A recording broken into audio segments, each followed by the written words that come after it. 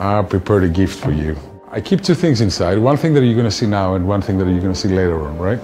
So the thing that you're going to see now, I don't want you to pick what's inside there, but it's a deck of cards and there's something else inside which you're going to come back to that. So what I want you to do is I want you to start, take the deck and take the cards out of the box and just start dealing face-up cards until you don't want to deal anymore. Okay. As far as I want? Yep. All right, so take this card and put it here. Yep, I don't want you to see it yet. So I told you that I keep something inside the box, and I want you to see that the box is locked from all the sides, correct? And I told you that I keep something inside, and I want you to see that there's something inside really, right? I want you to take it and open it, and see what's inside. What is inside? Piece of paper? Is there anything else inside? No. Okay, put it aside. Can I open it? Just open it, yeah, sorry. Nine of diamonds. Do you want to turn it over? Turn it, I swear to God. Can I check these? Yeah, sure. Can I play with this box? Seriously? I could have stopped anywhere I wanted. No! I'm really mad at you. All right, guys, get over here. This is amazing. This is something that I really want to share with you.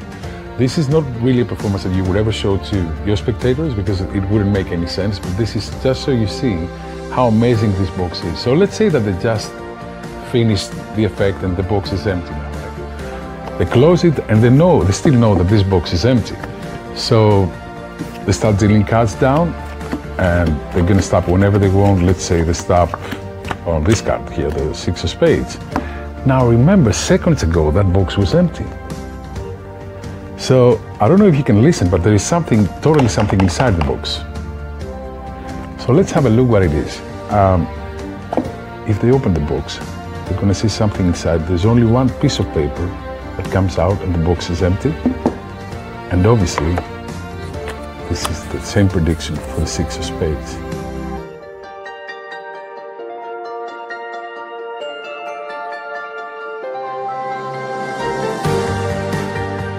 Pull out the piece of paper and unfold it.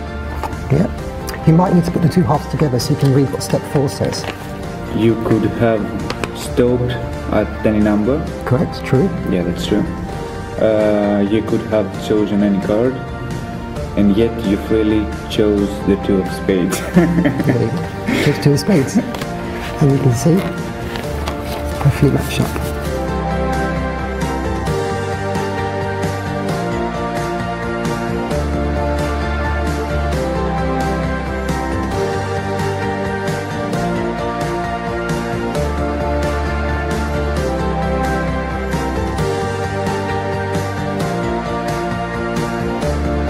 I just don't understand. I don't know.